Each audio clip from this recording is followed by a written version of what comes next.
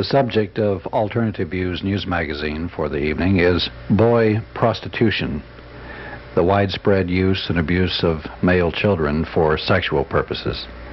Some of the language in the program may be offensive to some people. Admittedly, the whole subject is offensive. Investigations in other cities have shown that boys 13, 14, even younger are coerced into prostitution with threats of physical violence and are sometimes shipped across state lines, shipped to the older adult men who desire young boys for sexual acts. Occasionally, these boys' episodes with their older clients ends in physical violence. There are men who seek young boys to torture and sometimes to kill. Young boy prostitutes, 14 and 15 years old, explained one reason they sell their bodies to older men is for money. For some, especially the runaways, the money means survival. A child and adolescent psychiatrist explained another motivation, as revenge against a father, stepfather, or older man who sexually molested him at an earlier age. Best information I have is that these kids die. They waste away, they kill themselves, somebody kills them. That's it. And we're talking about over half. Over half of the kids who make their living this way for a period don't survive adolescence. The slaughter of the innocents. It's the greatest slaughter of the innocents since Herod. And it goes on and on and on. And when the public gets a hint of it, nothing happens. Part 2 of Boys for Sale, the tragedy of male children being sexually exploited by older men, tonight on Alternative Views News Magazine.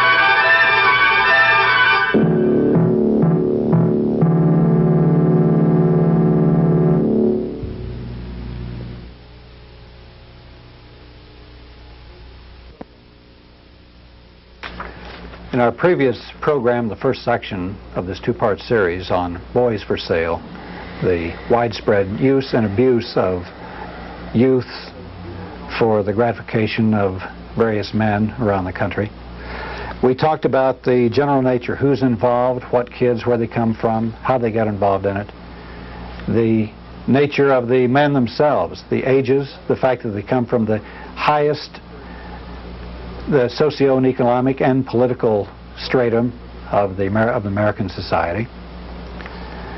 The fact that this is a very widespread thing and that it is hushed up generally, and it's extremely violent.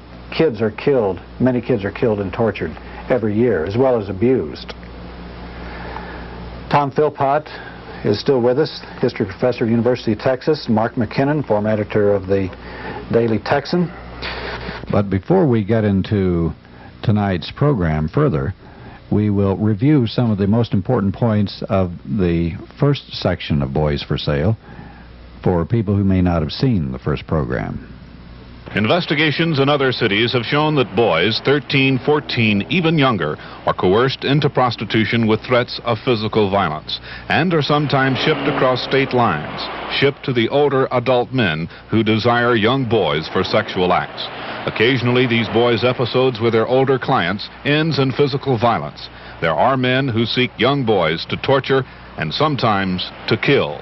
The President's Commission on Obscenity found, this is the commission that Richard Nixon repudiated, it mentioned in passing that child pornography was a phenomenon of the abuse of children, and then went on to say that for every female prostitute of any age in the United States, there are 9 boys underage who are prostitutes. And there was a call boy ring operated out of New York City, which had phone hookups with Houston, Atlanta, Los Angeles, New Orleans, Washington, D.C.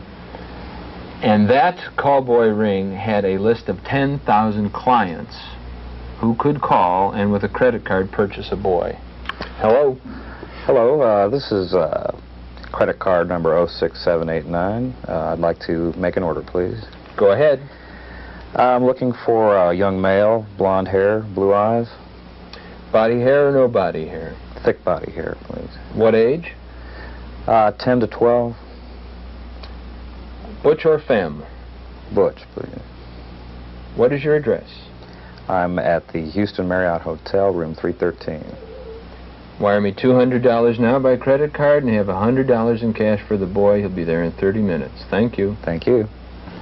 In Houston, I give the figure based on, I think, prudent calculations that upwards of 350 boys a year are killed deliberately because of this. Many more die of drug overuse, malnutrition, of suicide. The national toll per year is in the thousands. Every year, kids die violently because of this. And to the best of my knowledge, most men who seek sex from boys are not homosexuals. To the extent that they have active sex lives at the peer level, they are heterosexual. Many of them have no peer sex at all. There are gay people who are what we call pederasts, that is, men who lust after children, especially boys. But it appears to be the case that most such men are not gay, that their attraction is for young, defenseless children, especially boys, because they're more exotic and more forbidden.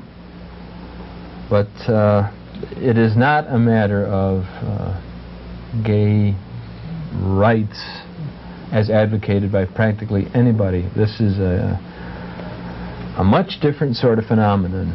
The reason that the gay community usually scorns any investigation of the subject is that they know that the average person in the public will blame homosexuals and homosexuality for the phenomenon, regardless of what facts are presented. The kind of individuals involved are down the line, almost in every instance, in the cases I've investigated, men who are very powerful, usually very wealthy, and usually administrate control over a large number of people. A 16-year-old boy came to us telling how he'd started as a prostitute at age 12 and now is employed by a large Houston corporation.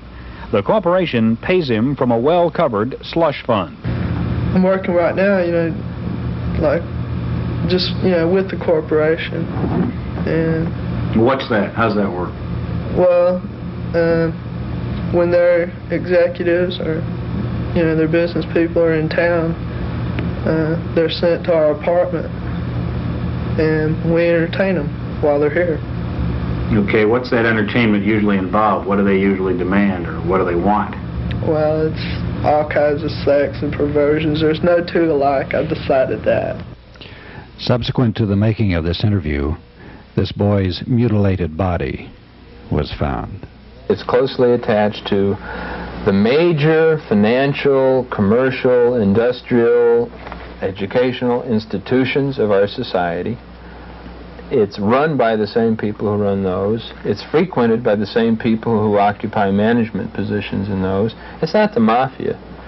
It's an adjunct of clean business. It's serving the most respectable people we have in our society, the people who are the elite. The Texas House Committee has been charged with looking at the problem. 2 public hearings later, the committee has been unable to make any serious progress. Its budget was slashed from $80,000 to $15,000, hardly enough to do an honest probe. And the committee chairman admits to knowing of the problem in Houston, but says he's been told to back off. When we started this committee, we asked for money to do an adequate investigation to determine just how serious the problem of child pornography, child prostitution, sexual exploitation is here in Texas, which I think is a proper thing for this committee to do. Now, that was the first indication that we had pressure on us. The second indication was when I appeared before the House Administration Committee, when they chopped our budget, and subsequent conversations with certain members that said, we have got to stop our investigation. Why do they want you to stop? I don't know why. I have no... Do you plan to find out? I plan to find out. I think it's serious that they were getting this kind of pressure. Let's continue talking about this situation. You have a story here which kind of is good for several aspects of who's involved, what happens to them, and what doesn't happen to them. Okay, I'll read a wire service release which came out of Dallas, and which said at the top, broadcasters note nature, and repeated, broadcasters note nature, and also said, note discretionary material. Here's the copy. A 30-year State Human Resources Department employee has been arrested in Dallas on charges of sexually abusing a child. The Department of Human Resources officials say 55-year-old Howard Ray Parker was suspended yesterday from his job as Medical Services Programs Director, that's statewide. Police say they found 200 to 300 pictures of nude boys in Parker's home. Wow. Officers say a 16-year-old runaway boy alleged Parker had sex with him while he lived with Parker. A spokesman for the Department of Human Resources in Dallas says the 30-year veteran employee charged on sex offenses has been suspended without pay. It goes on to say that this is routine procedure. Repeats that he's charged with the abuse of a child he picked up on the street as the kid was hitchhiking. It says that the boy alleges that Parker kept him in that apartment of his for a month, and that Parker repeatedly attacked him during that time. Police say a search of Parker's house uncovered 200 to 300 photographs of boys in various states of attire, and many showed them engaging in sex. Now, it happens to be the case that those boys were charges of the Department of Human Resources. And here's what happened in the case. Mr. Parker went under the care of a psychiatrist. The psychiatrist said that prosecution would be damaging to Mr. Parker and prevent his recovery. The judge took that into consideration in the pretrial hearing and let him go. And the state of Texas paid for his psychiatric care, and they returned him to the job after his rehabilitation. He went back to work. He went back to work. What about the kids? Did they do anything to rehabilitate them? Whatever they were supposed to be doing in the first place. Let's take a look at the children involved and their lives. Robin Lloyd, author of For Money or Love, the definitive book on boy prostitution in America. I think that it's been described as a national horror. I don't think it's a national horror. I think it's a national tragedy. My findings are that the boys that get into this, as described in the title of the book, For Money or Love, they're not really in it for the money. I think that they're in it for what they perceive to be adult attention or adult affection.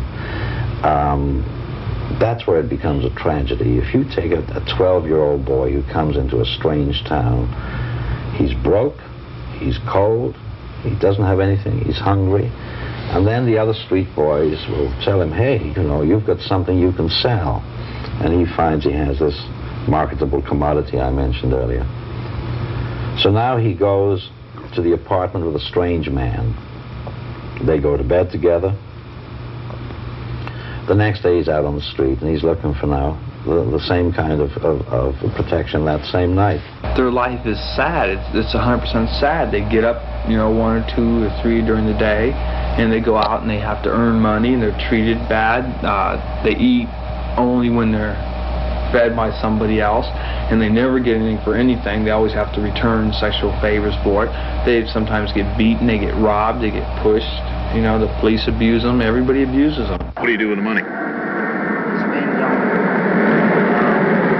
when I have to stay with somebody, I pay them that, or just give me something to eat when I need it. And I buy me some shoes or some socks, whatever I need. How much you guys getting per trick? You gotta be able to make some bucks. We gotta get more than $5. Trying to get some money, but when we need it bad. Get $20 for the day's over. Oh, no. So I can make money, man. There's no other way. No other way you can make money?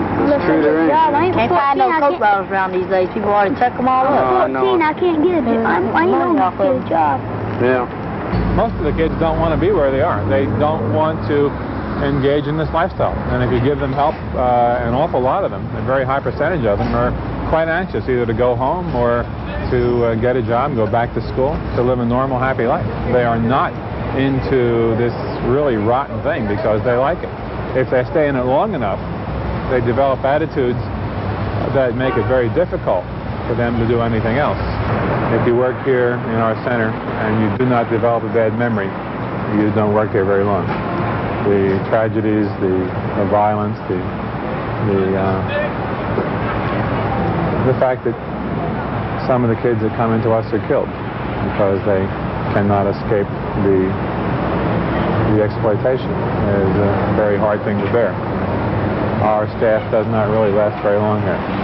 Who's running it? I can't tell you. Why? They do something to you? Something like that. Yeah, I understand what you're saying. Well, if they have that many kids, what's their where is it located? I mean, is it what part of town? But you're not going to tell me the location. They're killing them. If they're running slowly, breaking fingers, toes, ankles. Yeah. All you have to do is. The youth then detailed how boys are procured and then held by the service. Strictly all the boys from music. Closed circuit. All the boys from music.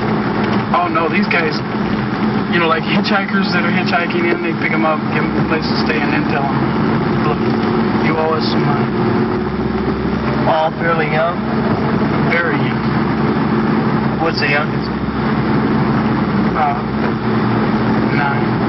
9 years old. Well, this is one little kid's little But they have them all the way up to what, 18, 20? 21. Now, do they provide y'all with protection? I mean, are they protected? Well, Vice doesn't touch them. But you don't know why? Or do you know why? I don't know why. All I know is Vice doesn't touch them. Do they teach the kids how to perform sexually at this place? They teach them how to do it? I mean, like... Well, usually they get some... Good train. What happens if a kid won't perform? Do they kind of get down on him pretty heavy? No, they just get rid of him. Well, how do they keep him quiet? You know, so he won't talk. Well, they usually have an example. Once in a while, break a finger or two. Have they done that in front of you? Yeah, they've done it a couple times. Some John, you know, like didn't pay up. One time they took him into the room and they broke his finger. One at a time. Boys told our undercover investigator, a former drug rehabilitation counselor and sex therapist, that they are not proud of what they do. You don't live at home? I go home once in a while. Your mother know you do that? She doesn't care? She don't like me come around the house too much. If I do that, she don't like me come around too much. Why not? She says she just don't like her son being hustling and stuff like that. She knows you're hustling? Yeah. This dude wanted to take some pictures of me for $100 tonight. You know, stuff like that. It's just stupid stuff. Well, yeah. Why do you say it's stupid? You're doing it. Well, hey, you gotta live. I'm ashamed of it too. You're ashamed of it? Sure. Why? Hey man, I wasn't brought up this way. What kind of family are you from? I had real nice people. I mean, you know, it was me that messed up. Your parents know what you're doing? Oh no, she know. I'd never let them know. God. Hell, I've heard them too many ways already. Well, the reason I'm here is, you know, when I was 13 years, well, I was 10 years old when my mom got remarried. And when she did, this thing she married came into my room and raped me. And they had to take me to the hospital and put 3 stitches in me. You know, That's when you were 10? Yeah. So then what happened? How'd you end up leaving home? When I turned 13, I just, you know, packed up my bags and trucked on. What do your parents think you're doing, or what's your mother think you're doing then? I don't know what they think. I haven't written them a letter since year before last. They don't care, you don't think? No. This boy was partially a victim of poverty. On the streets, though, you find boys from varied backgrounds. One 15-year-old from a wealthy family tells of being cast out because he was failing in school. His parents are divorced. Neither his father nor his mother wants to care for him. He started out as a prostitute when he was 12. You gonna keep hustling your years? Yeah, I have to. I mean, you know, where's a 15-year-old going to get a job, man? Isn't too likely. What do you think about what you do? You proud of it? No. I think disgusting, revolting, you know. Why do something that's disgusting and revolting? Well, you gotta eat and you gotta sleep, you know. The worst they could do is kill me, you know. Well, that's pretty bad. Yeah. I mean, aren't you worried about that? Don't you value your living? No, right now I don't. You don't value your life? Not really. You don't want to stay alive? I mean, I want to stay alive and all, but, you know, if I die, what the I mean, it can't be much worse. I mean, is it that bad out there? Don't you look forward to the day when you get a good job? Yeah, but that's all I can do is look forward, you know. Live each day as it comes. So you're really not happier? No. I'd much rather be at home, you know. Well, down in Houston, they have streets where they hustle, which you don't find in some other cities, right? That's right. What kind of, now this is apparently, these are the entrepreneurs, as the D.C. guy talked about, right? These are cold little kids looking for money to buy some food, money to get a room, hopefully with some privacy, with somebody if they can't get any privacy. To put it in the bluntest terms, at 2 in the morning, when the bars close, the boys who've had only one customer that night and need more money, or haven't had any customers at all, start bidding against each other for the favors of whatever pederasts are patrolling the street. You've actually observed this? Yes. Yes. That's at 2 o'clock. It lasts for about an hour, a little longer, and then some kids are left, and many of them have nowhere to go. They might have what they call a trick pad that they can go to, and I hope they get the 25 bucks to pay the rent there the next day. I've seen them climb under cars to get shelter and warmth. To sleep, you mean? Yes, at 4 in the morning on this one night in November when it was cold, and the boys had T-shirts on, not jackets, and they didn't have jackets. These are mostly destitute, well, you might say street people. Well, they might come from well-to-do homes, Doug, but when they're gone for a few months, they're poor. Down and out. They are now poor. A rough count that I made was that there are 400 kids in an area of half a square mile. Is there any... Now, let me finish the story. Sure. The police then came and rounded them up in vans, and I heard over police radio that their count was that there were 400 kids. And they drove them to a suburb of Houston called Pasadena and let them out. Why did they do that? They did it because if they formally arrested them, they would have had to book them and put them someplace, and they had no room for them. If they had room for them, they couldn't have protected them from other people in the jails. They didn't have the heart to arrest them. Technically, they arrested them by taking them into custody, but they didn't have the heart to do any more. They wanted to clean up the street because this was the week before the national election in 1980. They had no place to find shelter for them because there were only 42 beds in the whole city, and some of those were questionable as to their safety for the boys.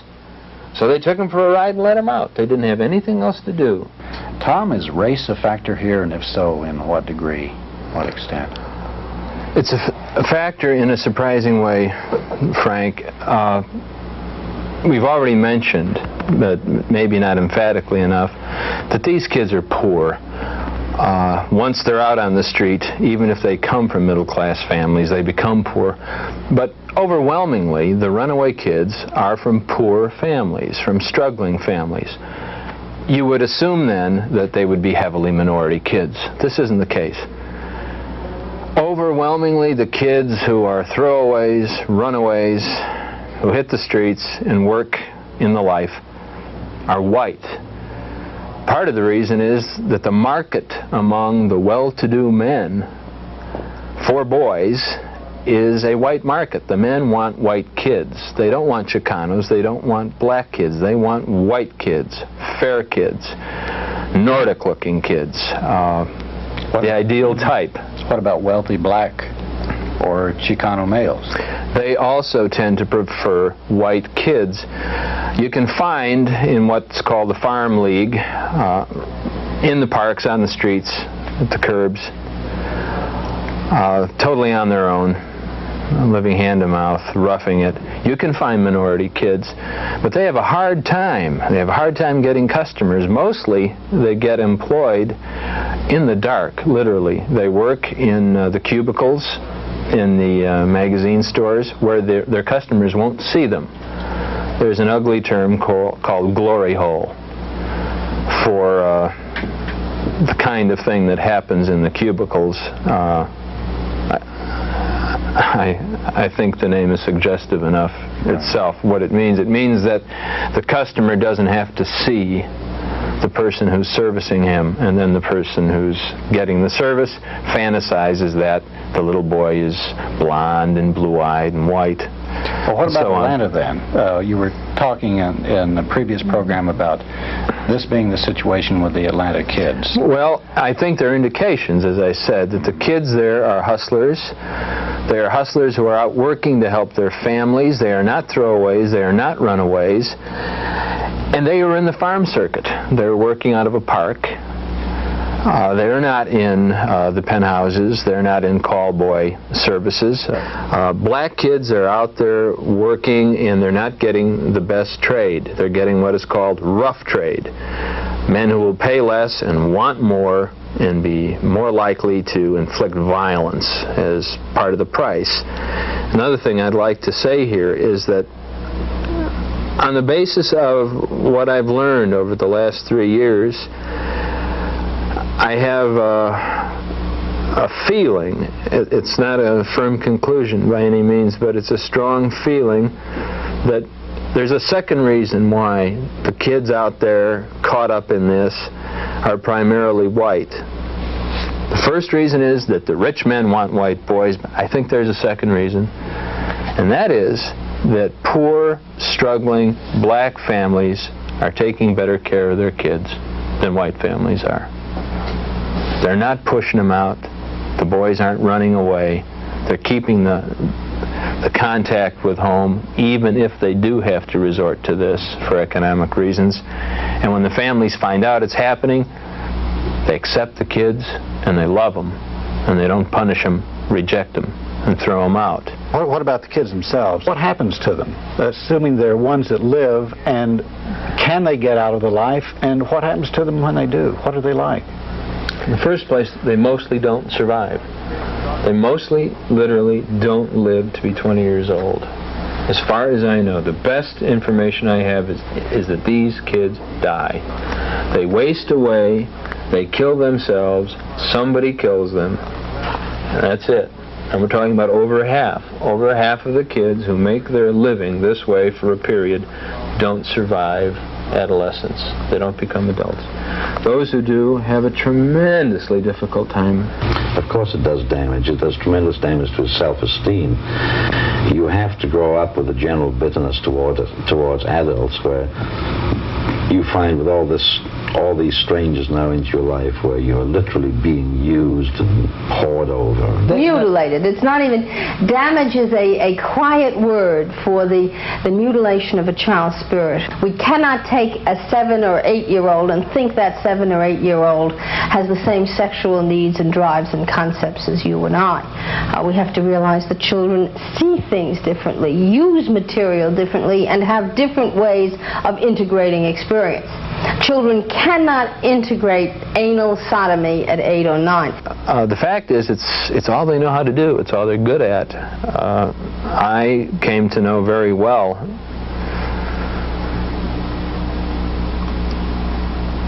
a 22-year-old hustler masquerading as a 16-year-old for whom friends and I were able to find a job. But it wasn't a good enough job for him. He knew the risks. Over the years, although he was white and blonde, he had to do more and more and more for less and less and less, turn more and more tricks a day. As he got older? As he got older.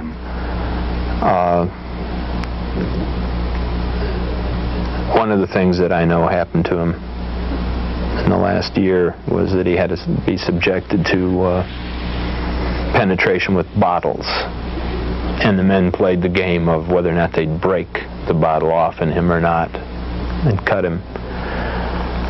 That kind of thing. When he was 17, he didn't have to do that, and he got more money. At 22, he pretended he was 16. The man pretended he was 16. He got less money. He had to turn more tricks. But he didn't know what else to do. He felt it was the one thing he was good at.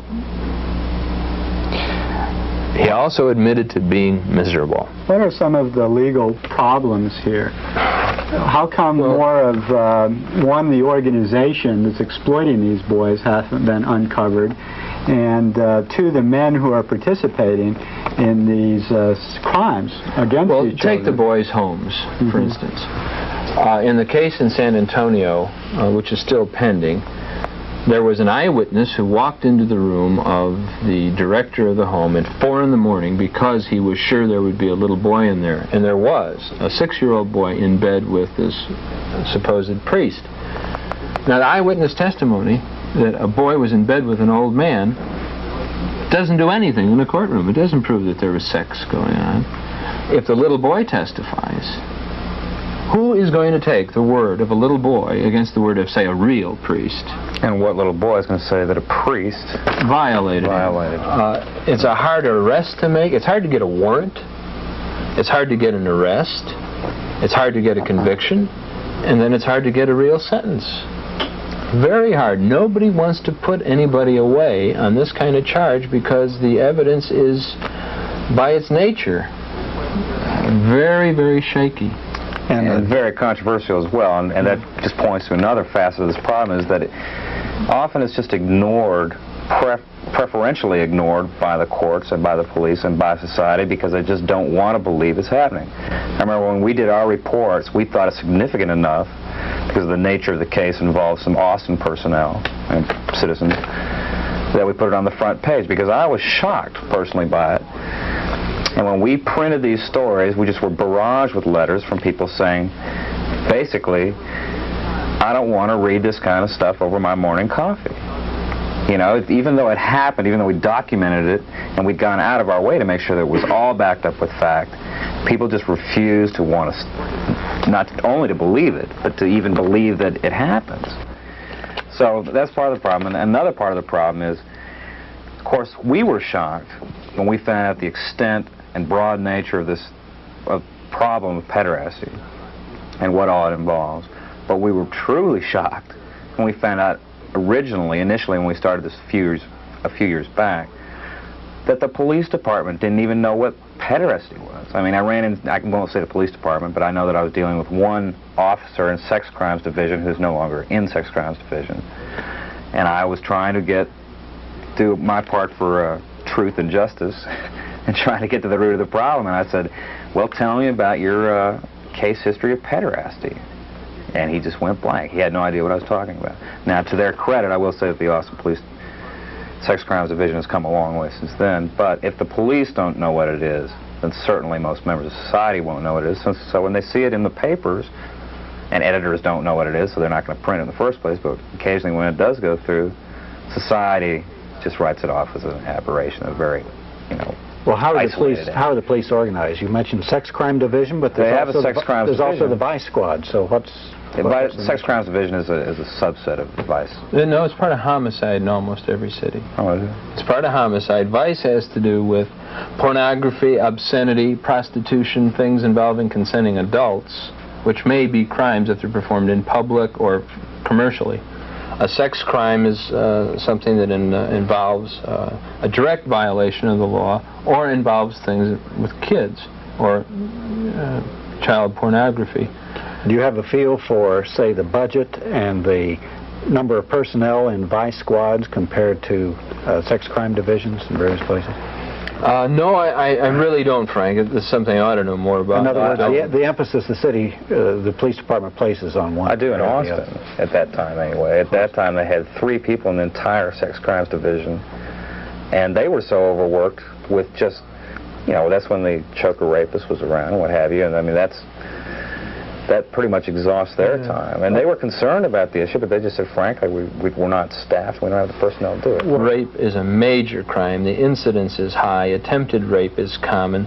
It's extremely hard to track down a rapist. These guys are working extremely hard, and then we charge them with the duty of cleaning up the streets. And in Austin, the streets are clean. In Houston, they're not. But how can they go behind the walls and find out what's going on indoors? That's extremely hard to do. Has there been much investigation by any police or the FBI or the judicial system of this phenomenon? Or is it that it's a fairly recent phenomenon, or is it just something that they haven't dealt with historically or currently? There have been legislative investigations. There was a national investigation a couple of years ago looking toward the goal of national legislation to protect kids. But no, there hasn't been much. There are some who would like to tell us that the problem does not exist, that to say Houston is a major center for boy prostitution is to overstate the case. That is what the Houston police tell us. There again, it's not, we don't have as many male prostitutes as we do female prostitutes, but when you start talking about juvenile boys, 14, 15, 16 years old, 2 or 3 cases are too many, and we do have a few of those. Well, how would you, talking about that a little further, how would you define the problem of young boy prostitution in Houston as far as the size of the problem? Well, I'm not going to say it's one of the major problems of our city. Again, we have a certain amount of it, and it's our intention to try to keep the lid on it, to keep it from getting anywhere. Listen to Atlanta Police sex crimes detective Douglas McCoy, a 10-year veteran. It is almost, at this point, especially at this time of the year, almost an epidemic. Yet only a very few young boys are ever arrested. In 1978, there were 7. So far in 1979, we've had 3 male prostitution charges. The facts are the Atlanta Police Department is understaffed. Vice and sex crime detectives carry a heavy workload. Rapes, for example, are up almost 100% this year. Boy prostitution is near the bottom on the priority list. Local police have to change their attitudes towards the boys, thinking of them more as victims than as criminals. The change in philosophy has worked for the Los Angeles Police Department and serves as an example for other cities. When you've got a 15-year-old boy out on the street selling his body, you've got to understand why he's out there. It's usually due to a poor home life. He's there to obtain the necessities of life. And you've got to look at that boy as a victim. Even though he's out there committing the crime of prostitution, you still have to look at him as a victim and why he's out there. When you do bring them in, what do you do with them? You certainly don't just throw them in the county jail somewhere. It takes us anywhere from 2 to 6 hours to interview. You talk to one of these boys for 2 to 6 hours when you first get them in? Yes, sir. Initially, they don't have trust in the police department because usually they've had contact with a uniformed policeman, and a uniformed policeman will book them curfew or run away, and they're sort of leery of the police department. But we'll sit down and we'll gain the kid's confidence. We'll talk to him. We'll tell him if he is involved in anything, that he has anything having to do with sex, that he has done nothing wrong at all. And we treat them the best we can. We'll keep in contact with the victims, and we keep calling them weeks later, and we'll go out and we'll buy them lunch. And this is weeks later. You go out and get together and see how the boy is doing. See how they're doing, progressing, and they call us quite a bit. Rehabilitation for young boy prostitutes necessitates a change in the way they are handled by penal institutions. In San Francisco, boy prostitutes from around the nation congregate near some of the plushest hotels. But in San Francisco, a boy prostitute who was arrested is given special treatment. Sheriff Richard Hungisto has set up a new program to deal with young boys. The heterosexual inmates are very likely to abuse, to rape the younger person or the person they think has had homosexual experiences on the streets. They will take advantage of them by force, and sometimes they will be very, very brutal. It's a problem amongst children, juveniles, and adults. So what has been your answer here? We house the gay inmates separately. We don't mix them in with heterosexual population just for that reason. And of course the same thing is true with juveniles. So as you view this problem and people like this come in off the street, how do you handle it? Well, what we do here is to do what we can to make sure that if there are any psychological problems that they're dealt with, and also to try to aid them with post-release help, giving them opportunities as much as we can to find a job, to have a place to stay, and to get back on their feet so that they don't have to sell their bodies to make money.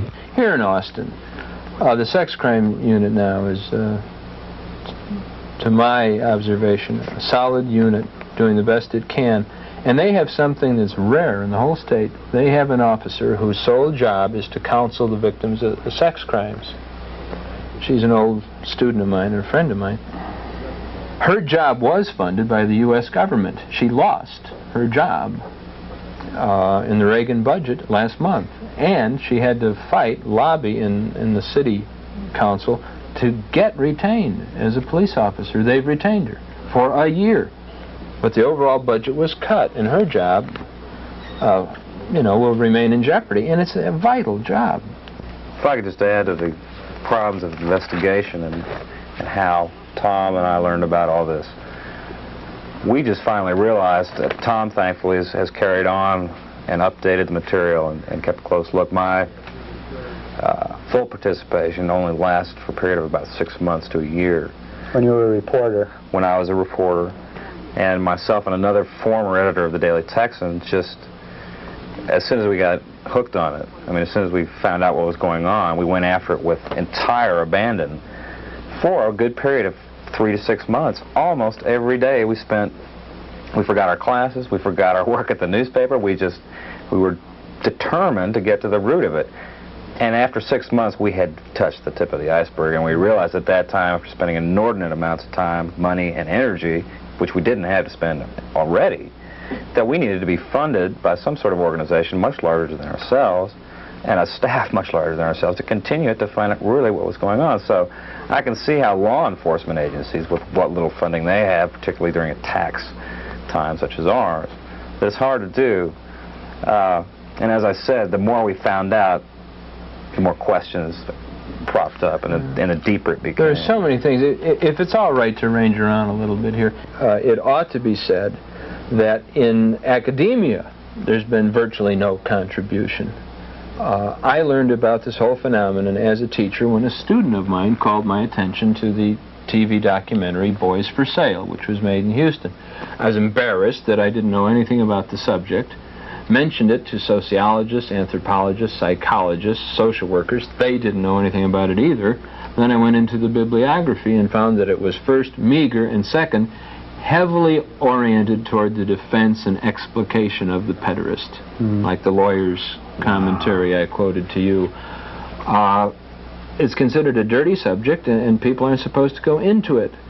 Every semester when I lecture on it, I have students get up and walk out. I used to have complaints made to the department, to the college, to the university, and so on, that I was doing pornographic things in the classroom. That's abated, but people still get upset and walk out.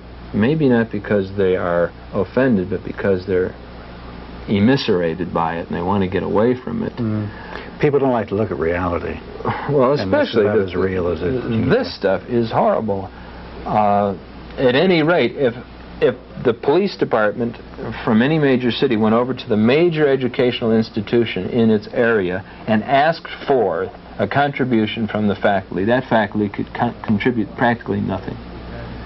Academics have been not necessarily remiss, but they have been oblivious to this.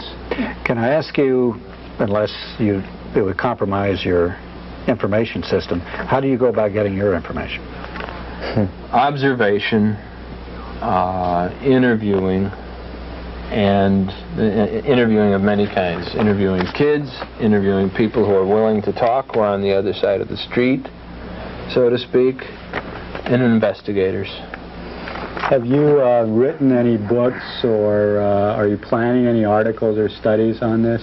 I'm working on a book, and I expect it will not be the last book that I'll write about the subject, and I'll be teaching a course on it in the spring, and as far as I know, it'll be the first one ever taught in an American college. Can we talk about the mass media treatment? We've kind of hit on it here and there. From what I seem to get, the electronic media, particularly a couple of TV stations, have done most of the work on it, and the newspapers haven't done much. With the exception of Mark and Gary Fendler. Right, with the exception of the Texan. Right. Well, it's interesting. Throughout all the things that we did, we thought, and perhaps we were in a minority, but we thought it was information that was in the best public interest to know, or at least be exposed to, was not touched by any other local media in town. Do you have any explanation for this? Why didn't the Austin American Statesman pick up on it? I really don't know. Or the TV station? Did you ever take it to them? But actually, I think the Statesman did run one or two. I think they ran the initial story about Anderson, the pharmacist being busted, and that's what sparked our interest. And of course, and they dropped it. Did you ever talk to the reporter that did that story and see why they didn't pursue the... No, I don't think I did. I think we got so wrapped up in what we were doing. What about down in Houston? Is there any evidence of pressure to keep the lid on down there? Well, when Boys for Sale was shown on TV, it was shown first as a nightly series, and then there was a summary program, which you'll have excerpts of. The biggest bank in Houston withdrew its advertising from the show and from the station because it showed that program. Wow. But they didn't withdraw it until the last... Not the last minute. They kept saying, if you don't kill that program tonight, we're going to withdraw our advertising. And they did. And the bank managed to get the other advertisers for that program to withdraw their advertising. The Houston Post and the Houston Chronicle, again, that story I mentioned in the previous program about the bust of this mansion with this incredibly elaborate film studio in it, emerges in the Post and the Chronicle as a little place with some cameras. Yeah, and the problem is not so much that the incidents are ignored, but there's never any follow-up. There's never any investigation. They just take the easy way out. Something happened, boom, it happened. Next day it's forgotten. What we need in the media is follow-up and investigation on everybody's part, so that we'll become sensitized to the issue. You had some threats of physical violence also when you were doing this investigation. Well, did you not? We were working with some people from Houston who knew a lot more about it than we did, and they, of course, counseled us and said, beware.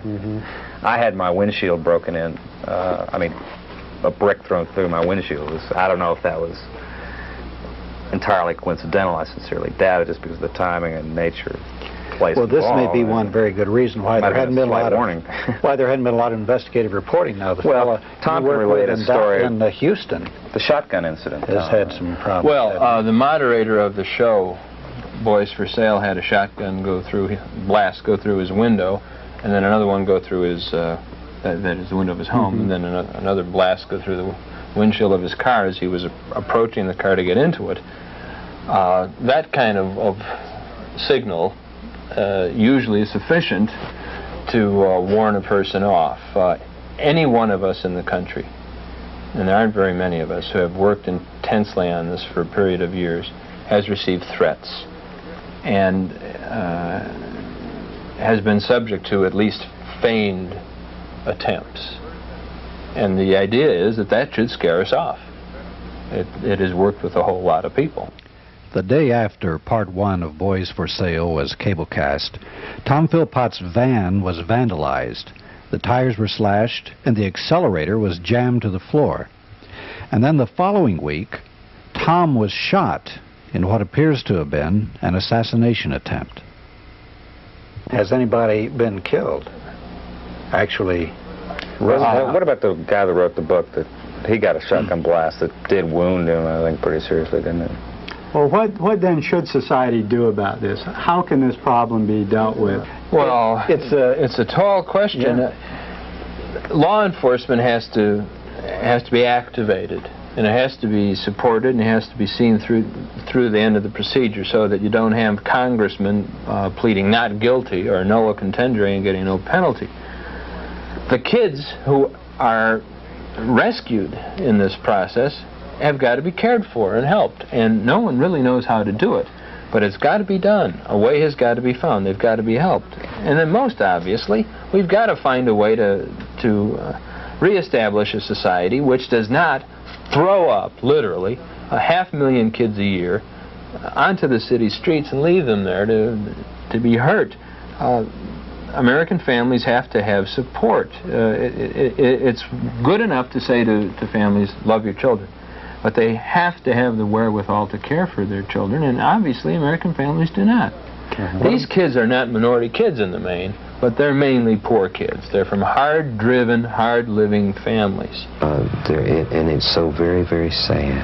And it's so sad that we need to respond to them. We people who've got our stuff together and who think we know a lot about a lot of things, we just need to reach out to those kinds of kids. We need to go out there and find them. How quickly can a city like Houston move in this area? Well, we can move as quickly in this area as we have been in other areas. We can build $1 billion Houston Center downtown, then we can certainly move quickly to solve human problems and problems of people. Father McGinnis, do you see a role for big business in Houston in this plan? Yeah, one role is money. You know, and a lot can, let's face it, a lot can be done with money. A lot of alternatives can be offered if we have the money to pay for them. And there's enough excess money in 10 corporations in this city to do anything we would want to save every one of these kids.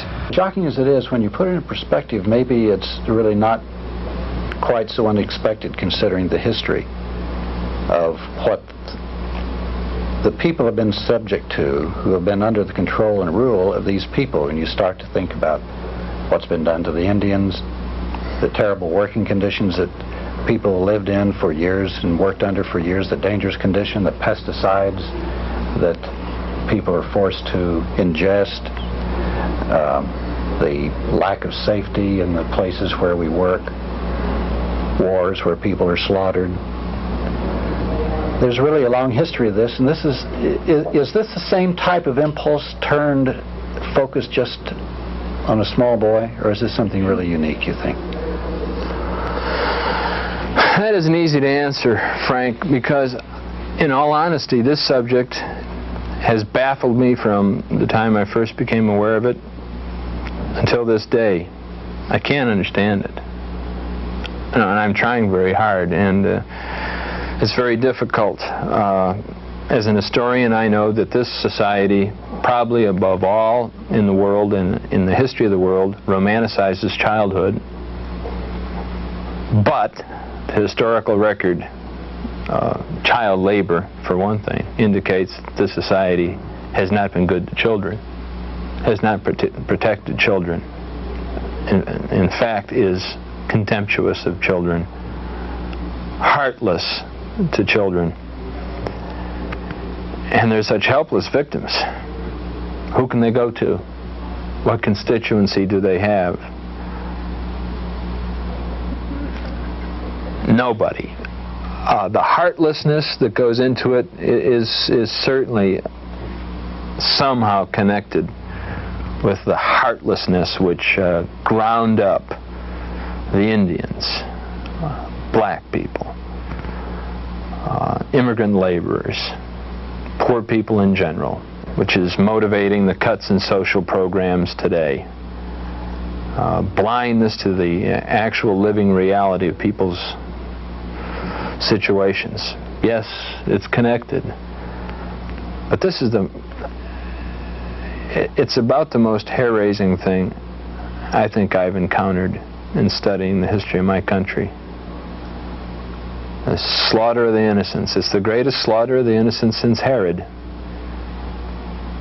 And it goes on and on and on. And when the public gets a hint of it, nothing happens. The case of Price Daniel is instructive there.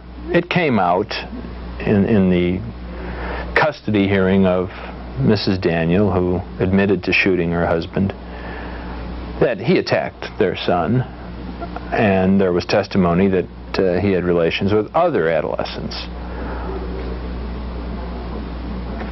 there wasn't any inquiry as to what that might mean for society. Price Daniel is one of the major names of Texas. And all these other names that we've mentioned of people have been caught and let off. There doesn't seem to be any willingness to make the connections which you have implied and face them. And it's time we did, right? Yeah, you're damn right it's time we did. There needs to be police action. There needs to be action in the academy of which I am part to study this. There has to be rehabilitation for kids, and most of all, American families have got to be put on a footing where their children are not in jeopardy of being lost in this way. The whole society has got to answer for this and do something about it. If we don't make this move, what do you think the results would be in Houston? It'll get worse and worse and worse. And there'll be kids killed in the dead of night and dumped on the highway like they are right now. It'll get worse. It'll never get better. You don't sit back and see something like this. History has proven that.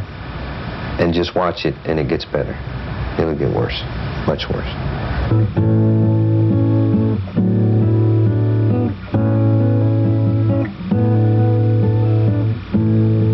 Where can I go? What am I looking for? How can I touch what's deep inside? What have I lost? How can I find a love at last to ease my mind? Who can I find to tell me who I am? Who can I find to hold me closely? What have I got? How can I give a love at last to ease my mind? For love nor money do I seek among the streets by day or night. I've found it is not there, but maybe just that one day, one time, someday I will find a love at last to ease my mind. Who can I find to tell me who I am? Who can I find to hold me closely? What have I got? How can I give a love at last to ease my mind?